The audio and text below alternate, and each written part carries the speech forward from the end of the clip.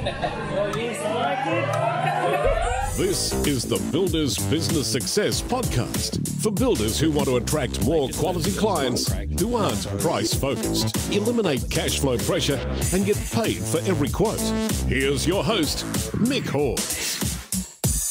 Hey folks, welcome to another Builders Business Success Podcast episode. If you're new to this, if you've never listened to one of these podcasts before, the purpose of it is to address as many of the common and very costly mistakes, problems, issues, challenges that we experience or you experience running a building business.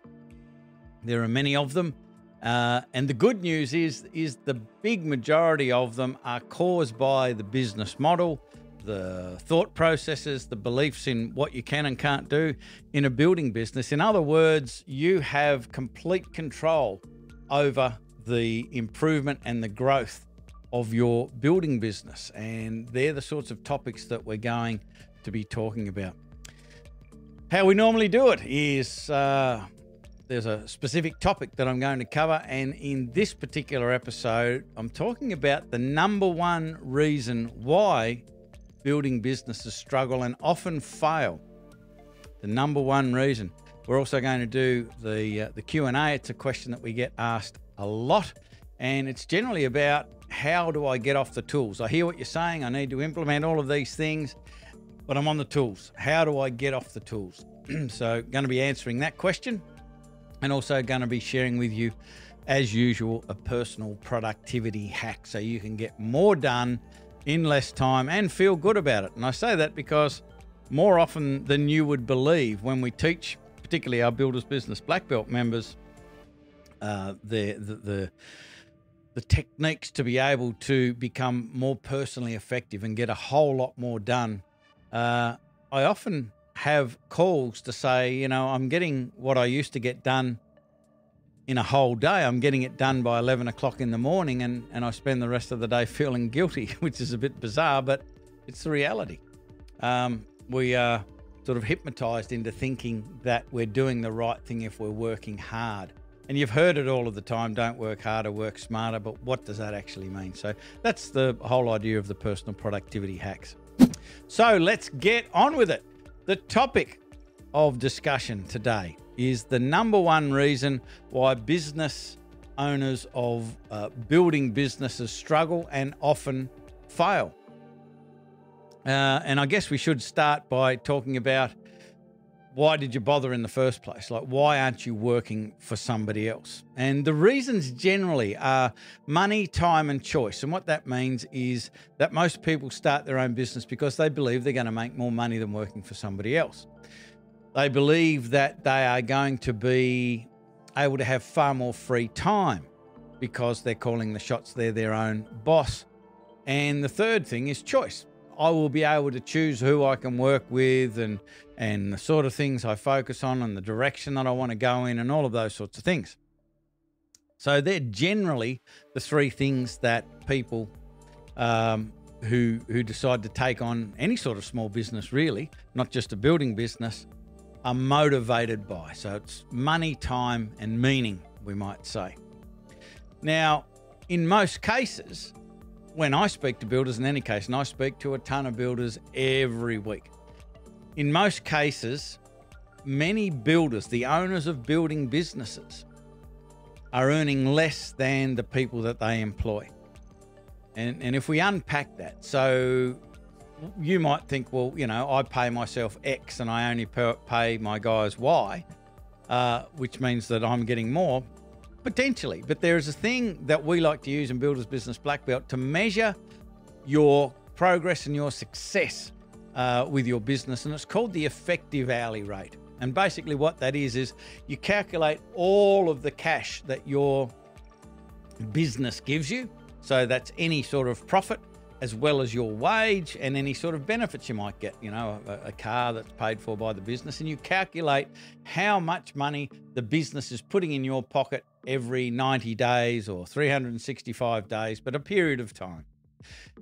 Then you calculate, give it your best guess as to how many hours you work, but you've got to count everything. When you're in the office late at night doing invoicing and quoting and planning and talking to customers on the weekend and getting up early and traveling and all of this sort of stuff, calculate all of the hours that you put into your building business and then divide the cash into the hours, or the other way around.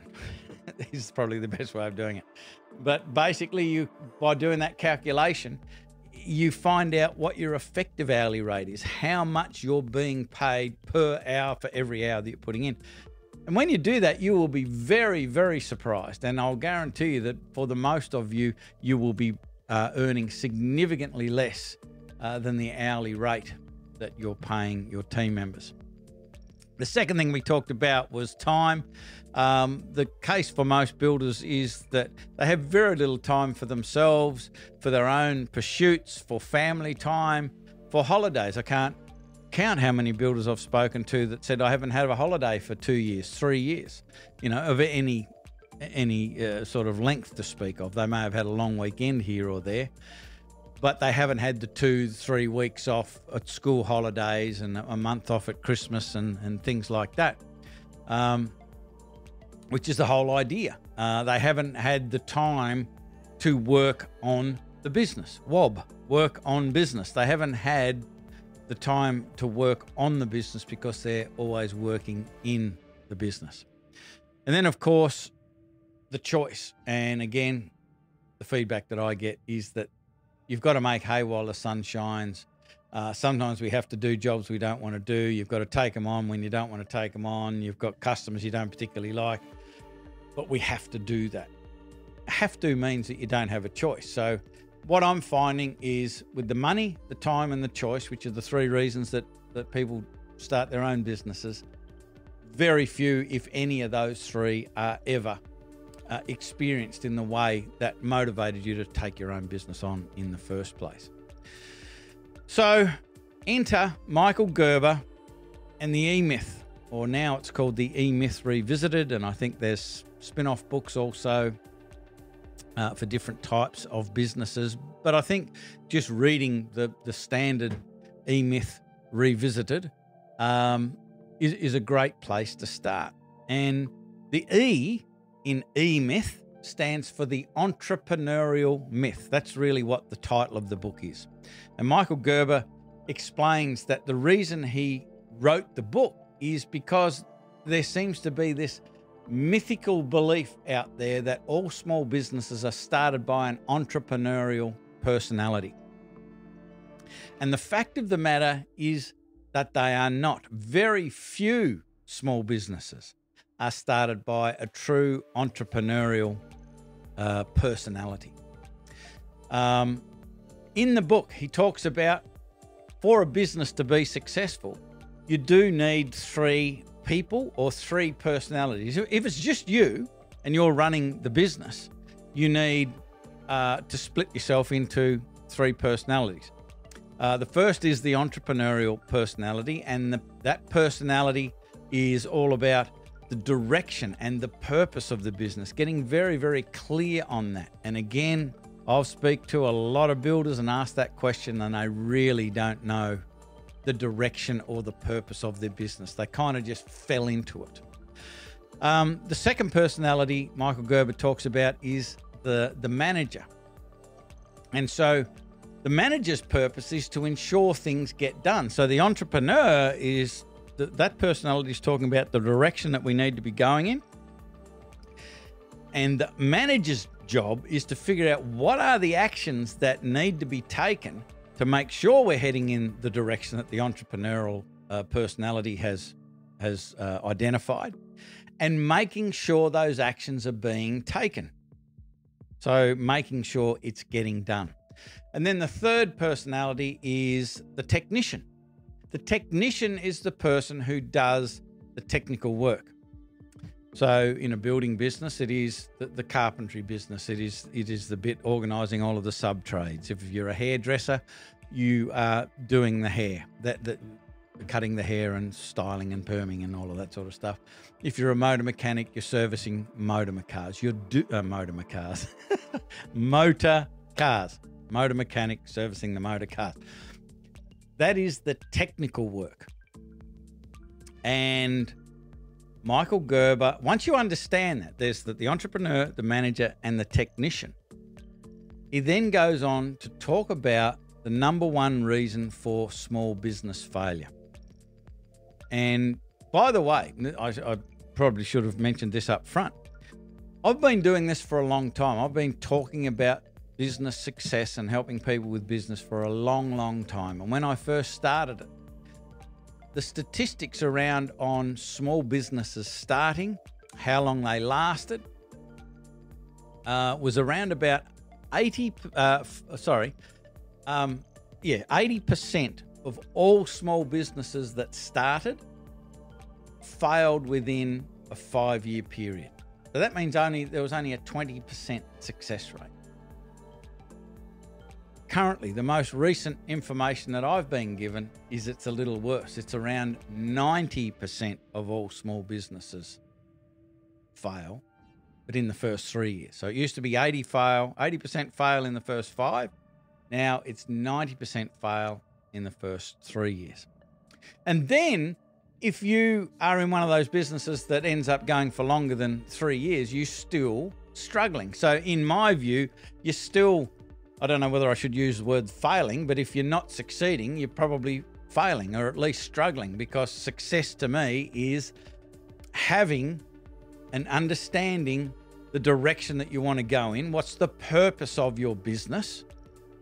Actually going in that direction and succeeding in moving the business in that direction, and having the time, the financial freedom, and the meaning, like feeling good about what you're doing rather than feeling stressed and under pressure all of the time about what you're doing. To me, that's success. Anything other than that is a work in progress.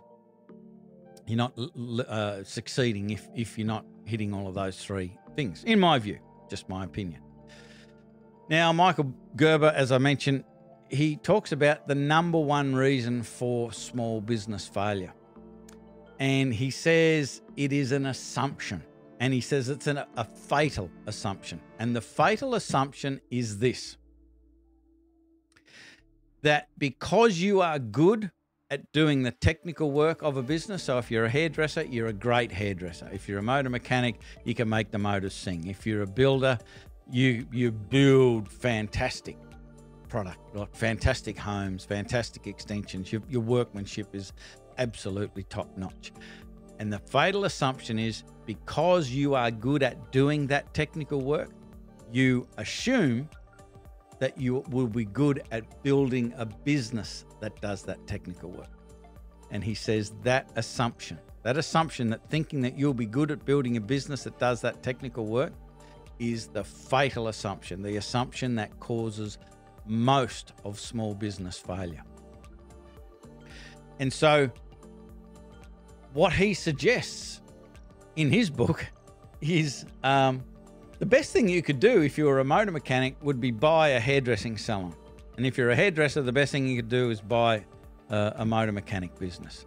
And the reason he says that is because it's impossible for you to do the work. Like a hairdresser probably wouldn't be able to do the mechanic work, and the mechanic definitely would be rubbish at cutting hair. So they can't do the technical work, which means that they have to figure out how to build their business and employ people, get other people to do the technical work. And to be able to do that, they need to learn how to build a business so it is profitable and it is sustainable, to be able to sustain the entrepreneur, which is the person who owns the business, and potentially a separate manager as well, but not necessarily. Like, you can be the manager and making sure things get done, and you can be the entrepreneurial personality as well. But you cannot get stuck 100% of the time doing the technical work if you think that you're going to build a sustainable business. If you get stuck on the tools doing the technical work, what you have done is bought yourself a job. Basically, you are working for wages, and you've got so much more pressure, so much more risk, probably less income, less free time, less choice than somebody who is working for a boss. And so what do we need to do? We need to change the mindset. We need to make sure that we are prioritizing the work on ourselves, so our leadership, our communication skills, and what we call the WOB, the work on the business. So work on yourself and work on the business. And those activities need to become the priority. They must become the priority. And again, sound like a bloody broken record, but speaking to most builders. And they're speaking to us because they want to know about our programs, our support, our coaching, our help. Yet many of them don't take that step because, oh mate, I'm too busy. I'm too busy to spend time, learning how to do these things. I'm, by the time I get home, I'm spent. And it's like, well, at some point, you need to decide that if I keep going the way I'm going, something is going to break. I don't know how many people have said that even at young ages, like mid-30s, their body just won't take it anymore. They have bad backs and bad necks and all of this sort of stuff because of the physical work. So there will become a point where you just can't do it anymore. And think about this as well. There will become a point, if you haven't reached it already, where there are just no more hours that you can do. You can't grow your business because there are just no more hours that you can do. You're either working or you're sleeping. You're definitely not working on your business. That is a finite solution to your business. It's going to stop somewhere. Where if you start to work on the business and you figure out ways to automate things, to outsource things, to delegate things, to get them off your plate so you can work on the business, work on the direction, work on nurturing and building your team so they can run your business for you, to give you more time to be working on more effective things, better approaches to your business, more resources to help your team become more efficient and more profitable, getting better clients, all of that sort of stuff. Super, super important, but it will never happen until and unless you decide to prioritize that work on the business. So I hope that makes sense. And it was a bit of a coincidence, but it just worked out perfectly that the question that was posed to me to put into this episode of the podcast was how to get off the tools, which is probably maybe what you were thinking just then when, how do I make the work on the business the priority? So that's the question. I get asked all of the time, how do I get off the tool? My back's shot. I can't do it anymore. I never get time for myself or work on the business. How do I get off the tools? Now, this may challenge you. The answer may challenge you, but there is never any growth unless there is a challenge. So here we go. The very first step that you need to take is to schedule at minimum a half day, if not a whole day, in your office with no other purpose other than to work on systems, procedures, and get things off your list. So that's the first thing you need to do. And it needs to be a priority. So fundamentally, you can only work, if you work 5 days, you can only work 4.5 or 4 days on site. So that's how you need to schedule your jobs. That's how you need to price your jobs, that you are in the office and you need to be paid to be in the office. So you can build your business properly to give you more freedom, more effectiveness, to figure out ways to give your customers better experiences, more value, all of those sorts of things, because then you can charge more, you can be more profitable, you can be less stressed, all of the good stuff. But you've got to start. You've got to start with a minimum of half a day in it, and it just needs to be blocked out. No ifs, buts, or maybes. You can't say, well, I'll come and help because you're a bit short. No. You have to be completely disciplined and start with that half day. You can choose a day that has the least impact on your week, but it needs to happen. It needs to be regular. It needs to be scheduled. Second step, you need to build goals for your business improvement. You need to know what you need to be doing. Don't just get in the office and do invoicing and all of that sort of stuff, because all you've done is gotten off the physical tools on site and gotten onto the administration tools. So you're still working in the business. So there needs to be a certain amount of time in that half day or day that you're working on the business. And that's going to be covered in the personal productivity hack. Quite amazing how everything seems to be flowing from one thing to the other with this particular episode, but there you go. So second thing is you've got to have goals. You've got to have specific goals for your business improvement.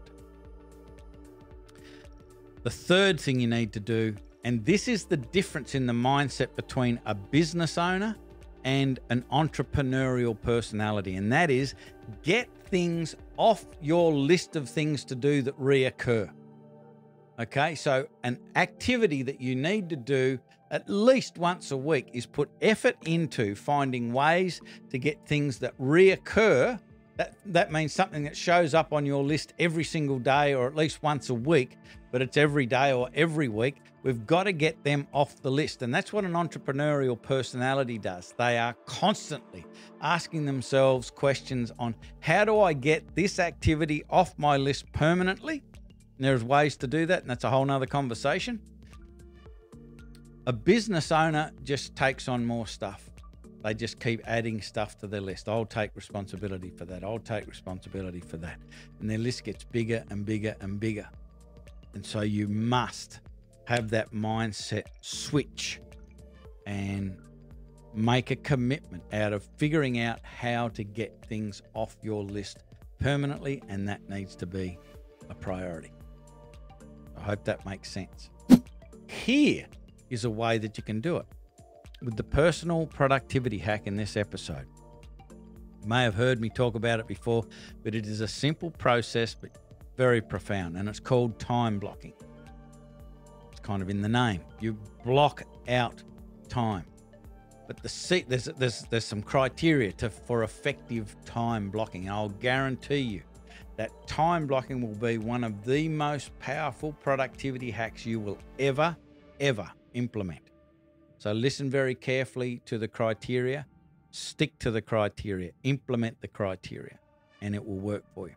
First thing with a time block is you've got to have a start time, and you've got to treat that start time like it is a plane taking off. Right? It is a meeting with a VIP. And it is. You are a very important person. You are a critical person to the success of your business, and this appointment is with you. Don't be late. Be there. Prepare to be there on time, if not early, for your time blocks. Absolutely critical. The second thing is you've got to have the right environment. If you're having a very, very important meeting with somebody, you're not sitting in an environment where things are going bing and alarms are going off on your computer and your phone and all that sort of stuff, and people are knocking on the door and saying, oh, no, you didn't need to, you said you didn't want to be disturbed, but like you've got to put yourself in an environment where there aren't things going bing and people knocking on your door and things like that. You've got to be in a quiet, focused, non-distracting environment. So number one, start time. Number two, the right environment. The third is duration. So how long is your time block? Well, it can be 5 minutes. You can get a metric shit ton of stuff done in 5 minutes if you've got the right environment and you approach it correctly. So it could be 5 and could be up to 50, but I would suggest to you that the time block should never be any longer than 50. That should be your maximum, but it could be anywhere in between.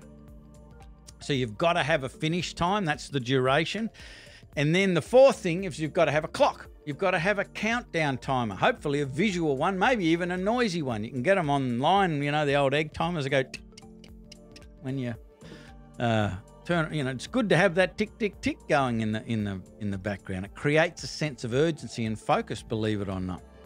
And it creates that sense of urgency because the time is disappearing. The hours are falling. The sand is falling through the hourglass, if any of you are old enough to remember Days of Our Lives. Good reference for the older people. So that clock is very important. So it's counting back. And the most important part of a time block is this. It is the reward. Because what we're doing when you do a time block is creating a neuro association, a link, an anchor in your nervous system to having done time blocks to pleasure. So what I suggest is just do anything at all immediately after the time block finishes. Let's say you're doing a 50-minute time block. I would suggest to you schedule 10 minutes where you just do whatever makes you happy. Don't do work unless it's really, really super happy work. But just make sure you're doing something that makes you really happy, that you're excited, that you're interested in, that you have a passion for, and it backs right up to that time block. So you finish the time block, don't go over. If you haven't finished what you meant to do in that 50 minutes, bad luck. When the clock goes, you've got to stop and go to reward, because what's happening is it creates that neuro association. And what that will do is cause you to feel like doing more and more time blocks. And the more time blocks you do, the more you will get done, guaranteed. So there you go. Personal productivity hack, the time block. Use them, wear them out. So what's the takeaway for this episode? I just think from everything that we've covered is business success is 100% completely in your hands. It's not in the hands of external circumstances. Yeah, I know stuff happens, like COVID happened and the market shifts and all of that sort of thing. But if you are running your business as an entrepreneur, you will be out in front of those sorts of things. I know that when COVID happened for us this time last year, we had lots of discussion with our members about what was going to happen. There was massive uncertainty, and we pivoted their focus, their message, and most of our Builders Business Blackbelt members over 2020 have had the best year in the history of their business because they were out in front of it. Things were changing. They were looking at what was changing, and they were adapting to those changes very, very quickly. Your success is completely in your hands. Start time blocking. Start becoming an entrepreneur. Start giving priority to work on the business. That puts success right back in your hands. So, have you got a question about any of this? If you have, all you need to do is book a call. And so, we're more than happy to talk to you, point you in the right direction, learn about your business a little bit so we can point you in the direction. There's resources to help you all over the joint. And all we need to do is have a real quick call to find out what your hurdle is, what you need to overcome to get moving, and we can point you in the right direction really quickly. There's often something in a business that is a roadblock. And it's a little bit like a dam wall, you know. There's a crack, and if we can find what that crack is and just poke at it, the dam wall sort of breaks, and it's probably a bad analogy to use right now with flooding and all of that sort of stuff, but that's what's going to happen. One problem in a business often will, when it's fixed, will get rid of an absolute heap of other problems. And just this call can help you figure that out. So how do you do it? Well, multiple ways. You can just click the button underneath this video. That'll take you to a form, fill it out, tells us a little bit about your business. Then you can schedule a real quick call, and it will be quick. It's like 7 to 10 minutes, something like that, and you will be pointed in the right direction. If you're just listening to the audio-only version of this podcast, all you need to do is navigate to buildersbusinessblackbelt.com.au, and there are schedule a call buttons all over the website. You can even, I think, ask questions in the website. A little pop-up thing will come up, and we can point you in the right direction there as well. But schedule a call so we can learn a bit about your business and point you in the right direction. It's the fastest way. So if anything I've said in this episode is something that you would like to implement, you would like to experience, you would like to integrate into your business, and you're not sure where to start, jump on a call. We'll point you in the right direction. So I hope you have enjoyed this episode of Builders Business Success Podcast. I hope it's got you thinking. I hope it's challenged your thinking. And I hope it's inspired you to do something a little different than what you've been doing. Because as Zig Ziglar used to say, if you keep on doing what you've been doing, you're going to keep on getting what you've been getting. So we need to change what we've been doing, change what we've been thinking. We're here to help you do that. So we'll be back before you know it with another episode of Builders Business Success podcast. You can also come and join us in Builders Business Success Forum. Just get on the Facebook and search for Builders Business Success Forum. Jump in the group, ask questions. There's a ton of resources going in there as well. So we'll be talking to you again in the next episode of the podcast. I'm Mick Hawes from Builders Business Blackbelt. That is all. Bye for now. Okay, that's the podcast. If you have a question or want to know how Mick can help with your building business, email your request to mick@buildersbusinessblackbelt.com.au. Do it now.